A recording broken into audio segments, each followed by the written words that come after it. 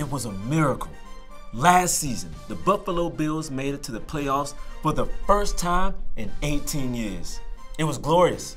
For the first time in a generation, we had a quarterback who seemed competent and a city had hope. And after it all was over, we in the Bills organization looked at each other and said, this can never happen again.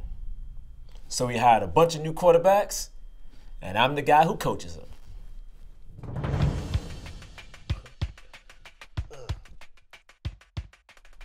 Who are the Bills quarterbacks? Let's see if some of these names impress you.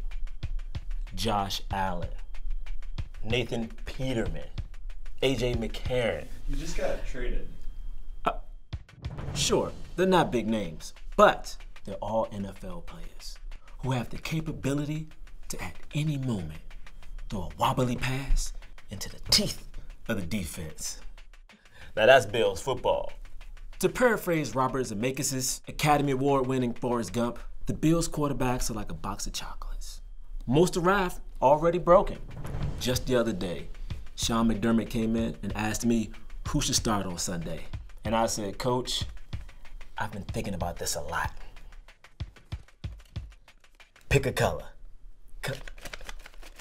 Welcome to the strategy room. Here is where we really nail down the Bills quarterback situation. You're in for a treat. Here's why I ask the tough questions. 1, can he stand up? 2, can he throw a football?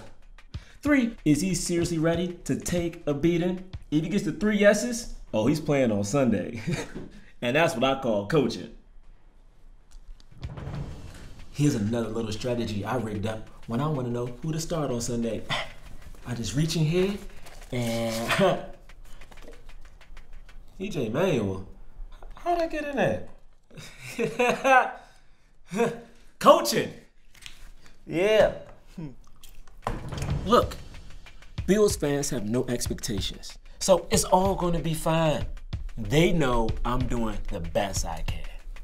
Truth is, I don't know anything about football. I'm a pastry chef over at Cheesecake Factory. Now that's what I call Bills football.